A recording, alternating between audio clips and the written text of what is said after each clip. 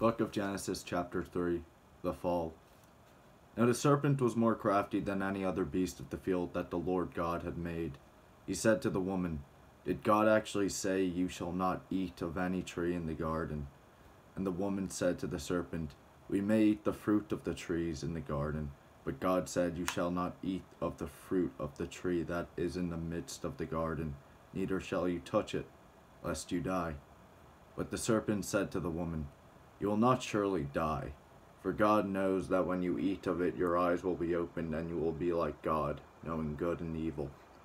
So when the woman saw that the tree was good for food, and that it was a delight to the eyes, and that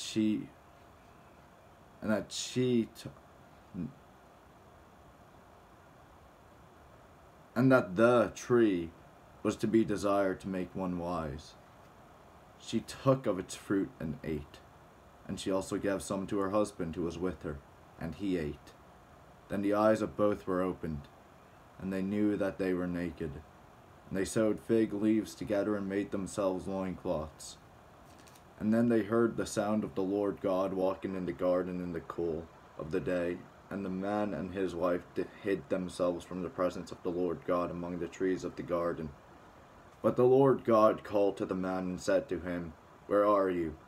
And he said, 'I heard the sound of you in the garden, and I was afraid, because I was naked, and I hid myself.'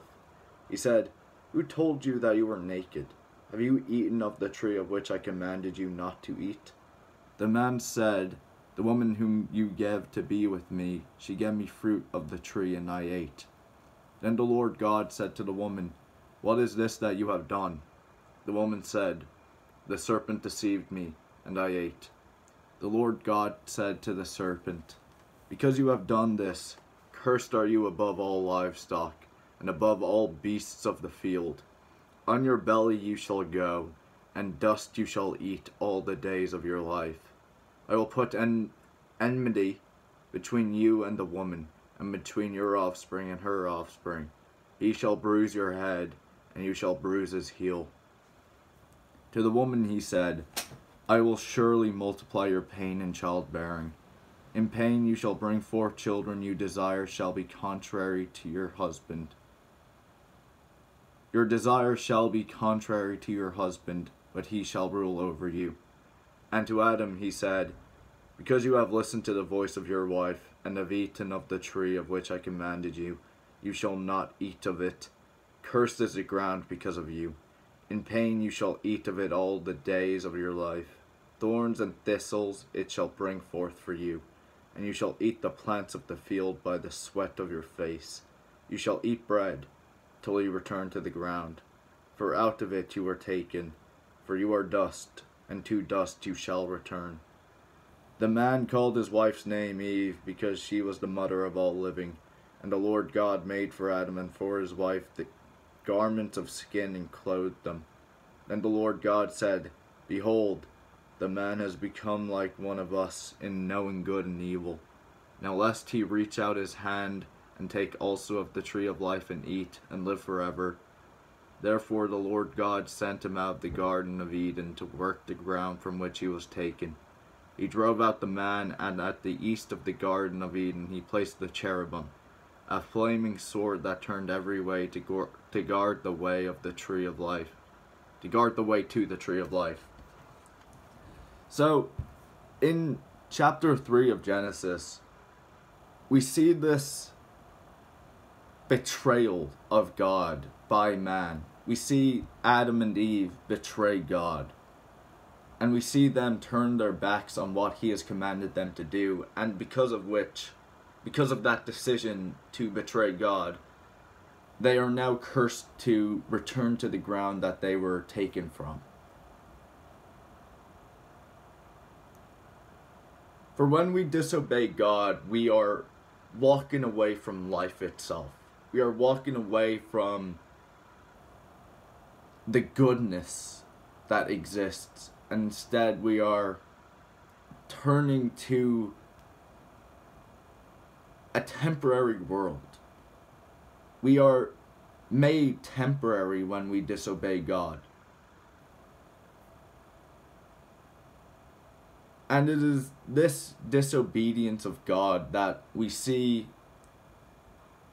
so often, especially in ourselves, when we turn to sin, when we don't listen to God, when we aren't praying as much as we should be, when we aren't delving into His Word, when we are disobeying God's command for us. That is when we will start to suffer. That is when we will start to be more aware of the temporary and let that rule over us.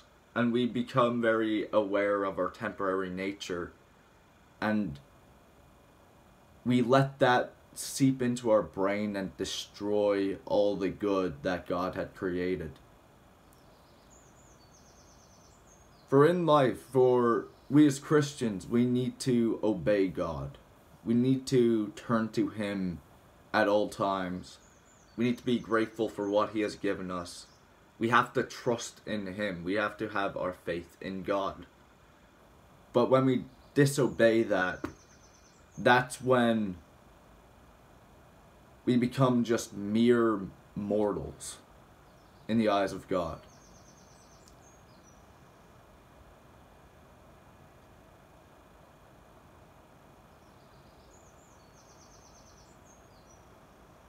Another interesting thing, Father Spiridion mentioned this in one of his videos. In the same way that when we experience lust, we can sort of blame the person that we experience lust over. You see the same thing mirrored here with how Adam is talking about how it was the woman that convinced him. Here, I'll try and find it.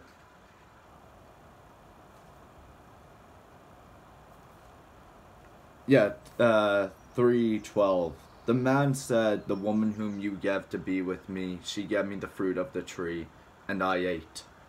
So, you can see here that Adam is sort of putting blame on Eve for making him fall, when in reality, he was the one that made the decision to eat.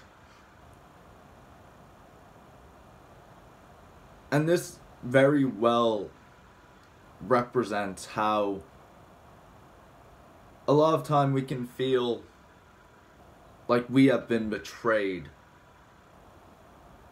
by another person into sinning. A lot of times we can feel like it is someone else's fault that we are sinful. But reality is, we make the decision to sin, and we make the decision to turn away from God. That's all I have to say today. Comment down below what you think, and let's try and get a little discussion going on. Let's try and dive deeper into this word. Keep running when no one else is, and have a blessed day.